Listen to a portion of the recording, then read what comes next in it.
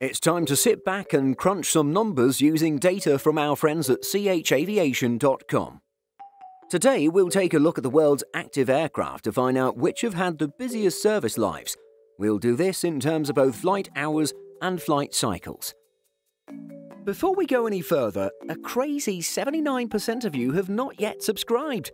Please, do us a favor and subscribe now. It really means a lot.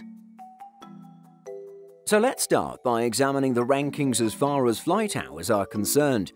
Data shows that the busiest active aircraft by this metric is a Boeing 767-300 freighter belonging to Canadian cargo operator Cargojet Airways. This 33-year-old jet, registered Charlie Foxtrot Charlie Alpha Echo, had racked up a staggering 140,249 flight hours as of April 2021. It previously flew for Canadian Airlines and Air Canada. The next three aircraft on the list are also 767s, however in this instance they're all examples of the passenger-carrying 767-300ER version. Flying for German leisure carrier Condor, the busiest of these 28-year-old veterans, registered Delta Alpha Bravo Uniform Charlie, had amassed 138,671 hours as of April 2021. Meanwhile, Delta Alpha Bravo Uniform Alpha had 137,969 hours, and Delta Alpha Bravo Uniform Bravo had 136,325. Rounding out the top five in this metric is a Boeing 747-400 freighter owned by Korean carrier Asiana. Registered as Hotel Lima 7413, this 30-year-old jumbo had amassed 135,528 hours as of April 2021. It's interesting that all of the top five are Boeing aircraft. A common theme among the aircraft with the most flight hours is that they are all long-haul designs.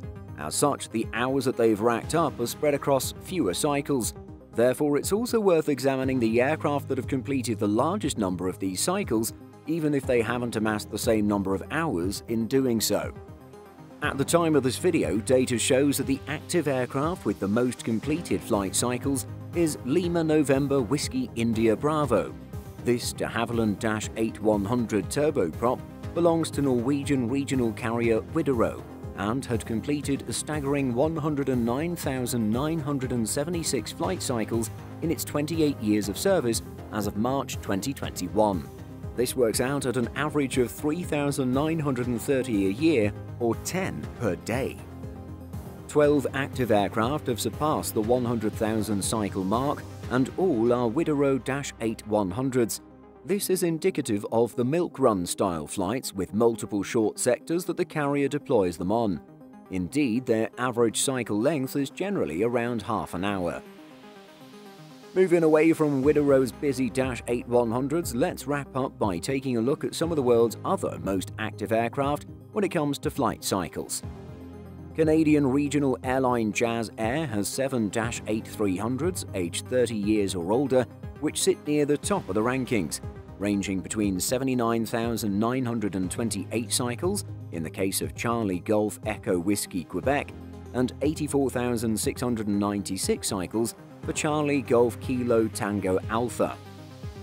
Two interesting anomalies to end on are Juliet Alpha 801 Bravo and Juliet Alpha 802 Bravo, a pair of -8Q300s from Japanese carrier Oriental Airbridge. These aircraft have amassed an impressive 79,549 and 77,589 flight cycles respectively, but are comparatively young at 20 years old.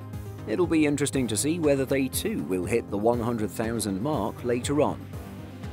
It's truly impressive just how much flying all of the aforementioned aircraft have done over their lifespans. Have you ever flown on any of these well-used aircraft? Would you be worried to fly on an aircraft with a high number of flight hours or cycles?